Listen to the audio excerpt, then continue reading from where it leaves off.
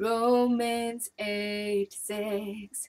For to be carnally minded is death, but to be spiritually minded is life and peace. For to be carnally minded is death, but to be spiritually minded is life and peace. Romans 8:6. For to be carnally minded is death, but to be spiritually minded is life and peace. For to be carnally minded is death, but to be spiritually minded is life and peace. Romans 8:6.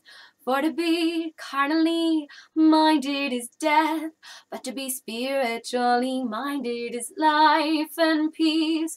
For to be carnally minded is death, but to be spiritually minded is life and peace. Romans 8:6.